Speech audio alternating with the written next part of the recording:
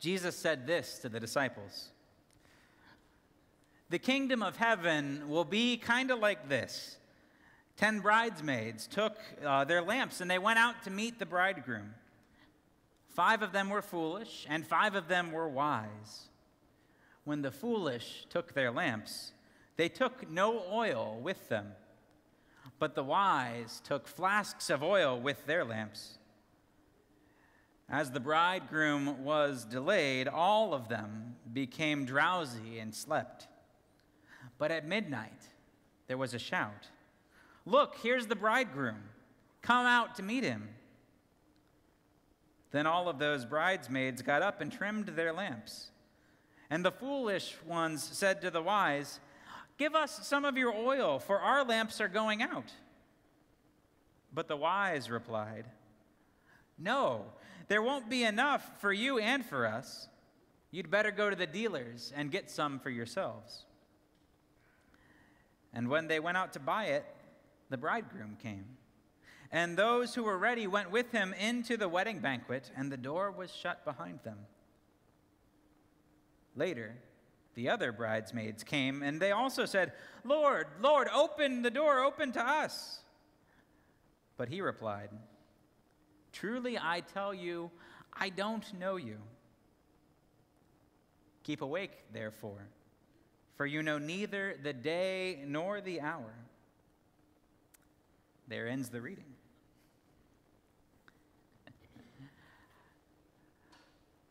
Well, I decided this morning that I would wear my glasses. I don't usually wear glasses. Usually I have my contacts in. But I wanted to wear my glasses today because I was reminded of what happened to me the very first time I got a pair of glasses. I was actually in the 5th grade, and it was in the fall that it happened. I guess apparently over the summer, somewhere in that summer months, my vision was deteriorating more than normal. And so when school started again, I noticed right away that it was a little harder to read the chalkboard up in the front of the classroom. And when the day came, somewhere a couple of months into school, when everybody had to have their vision checked, I went in with my class, and they sat me down and had me look at the other end of the wall at that big chart. And the only letter I could make out was that very top E. Everything else was a blur. I was pretty sure at that point that meant I needed glasses. They were pretty sure of that too. And so later that week, my parents took me to the optometrist, and I was getting fitted for glasses. They put the big machine on. They said, "Is it better with number 1 or number 2?" And we did that for a while. And because my parents were very considerate of my 5th grade sensibilities, they also had me fitted for contacts, which was very nice. I wanted not to look like so much of a nerd, and so I got contacts too. But those wouldn't be ready for a while. So that day, I was getting and learning how to put the contacts in, and they got my glasses all set, and I was very focused. We spent a couple hours there at the optometrist.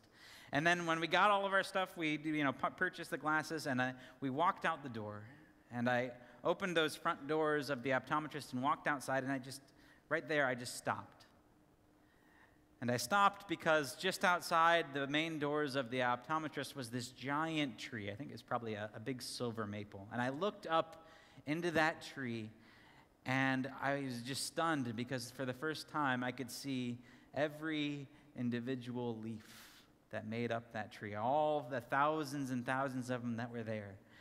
And I don't think that's something that I'd ever seen before. I was used to trees being these green blobs with a trunk, and all of a sudden there was so much more to it.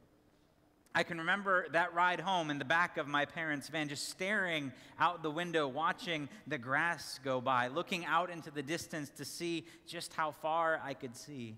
And all of the detail was just this wondrous rush. It was so normal for everyone else, but in many ways I was seeing the world somehow for the first time. And I think that idea of seeing is really what this story that Jesus tells is about. This story that Jesus tells, it's got these 10 bridesmaids, 5 foolish and 5 wise, but what kind of divides them up is really their ability to see.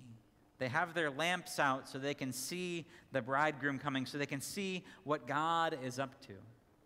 You can imagine them all standing there holding out their lamps, gazing out into the darkness, into that hazy, blurry chasm, looking for something on the edges of their vision. And I think in a lot of ways, we like to talk about the church in the same sort of terms. We talk about the church sometimes as a light to the world. It's this light that if you are there, you can look out and you can see a whole bunch of things because the church lights it up. But I think I would like maybe to change that analogy a little bit. I think instead of a light, I'd like to think of the church as a giant pair of glasses. It does the same thing. It lets you see the world in a new way. So imagine this building not as a building, but this giant pair of glasses. This place that we come in and we gather together, and it changes the way we see the world. This place that you come to so that you can see everything else just a little bit differently. Now, we don't always get that right, but every once in a while, when we gather here, we really do change the way we see the world. We start to see the people that are in our neighborhoods and around us in a different way. Each and every day, there are people who gather in this space, and then they go out and they go to folks who are on the very edges of our society. They go to people who have mental illness, who are homeless, who are struggling with a whole host of issues, and they don't just see another dirty bum on the side of the road. They see a child of God. And these people go and care for folks who are on the edges of society. They volunteer in places like Beds Plus that care for the homeless in this neighborhood and the surrounding ones. Something about this place, at least when we get our job right, changes the way we see the world. That's the goal of a place like this. And so when we gather here, our hope is that we challenge one another with different viewpoints and different ideas, that each of those relationships that we build, each of those conversations we have, give us just a little bit bigger picture of who God is, a little bit clearer picture of the world around us and the world that God made. It can be incredibly easy to just see the world the way maybe CNN or a 24-hour news channel does, as all of these horrible events, one strung after the other. But when we gather here, when we look out from a community, when we look out from a church, we're called to see the world in a different way. To see a world where God is at work right here and right now. To see a world where God is doing things in our families and the relationships around us. To see a world where God is out there in the people and places we never thought God could be near. That's what we're called to do in a place like this. And we haven't always gotten it right. There are plenty of times in our church's history where our prescription has gotten a little off, where things have gotten a little fuzzy. But hopefully when those things happen, we know to fix the lenses a little bit and adjust things and bring it back to the vision that God has given to us. Even a little later today, we're trying to accomplish a bit of that vision. Right after this service, we're going to have a huge luncheon and then an event for Jews, Christians, and Muslims gathered together. We're going to hear 3 different speakers, a Jew, a Christian, and a Muslim, all speak. And we're going to talk about Jerusalem, which is a city that is holy to all 3 of those religions. But most importantly, we're going to talk to each other. And we're going to hopefully build some relationships and to learn from one another and break down probably some stereotypes. And in doing that, what we're trying to do is to get just a little better picture of who God is, of what it means to be a child of God. To, with those different perspectives, get just a clearer understanding of who we are and what we're doing here, what we are called to do. That's not always easy, but the miracle of a place like this is that sometimes we gather here and we look out those windows and the world is clear, maybe for the very first time. Where we can see, if only for an instant, each and every one of those people outside of these walls and all of those places that God is at work doing something new and stirring something up. The miracle of a place like this is that every once in a while, we get to see God at work right here and right now, not in a story that happened thousands of years ago. And it's an amazing thing. So as we prepare to leave this place, as we prepare to go out, I hope that each of you, when you step outside of those doors, whichever door you choose to go out, just take a moment and look at the world around you and see if it looks just a little bit different.